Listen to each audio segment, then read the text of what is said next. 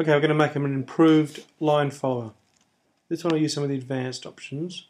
Let's have a look here. So on the standard tool palette, I've chosen the loop and have it loop for infinity.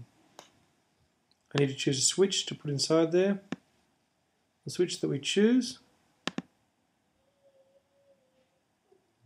the light sensor.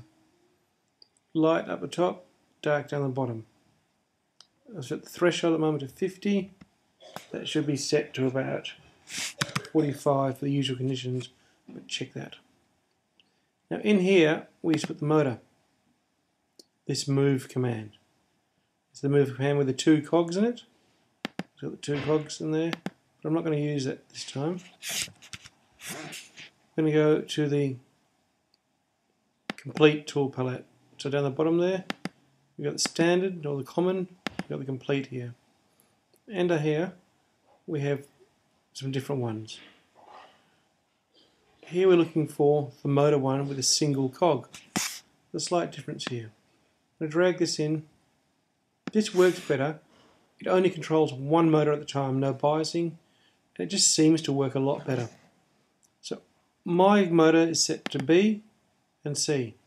So I'm going to set motor B to move at a power of about 50.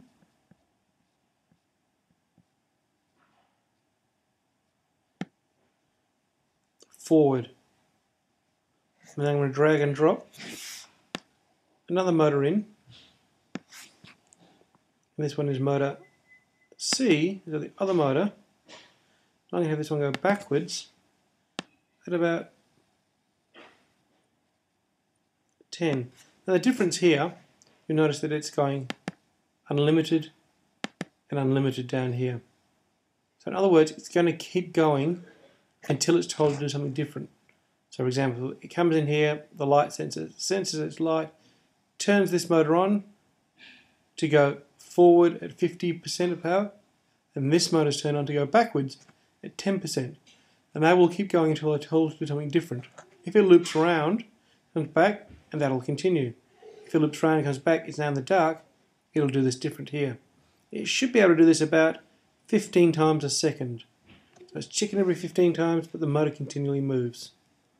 So down here, I need to do the opposite.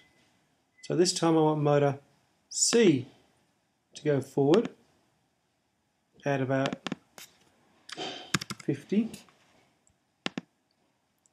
And I want motor B to go backwards at about 10.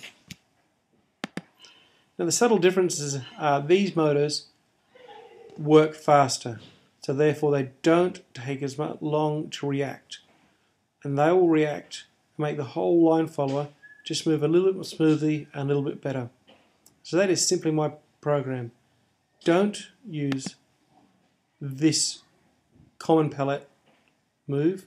Come into the all commands, under actions, and use the motor command there. That one gives you much more control. Controls one motor at a time, and it actually operates faster than the code.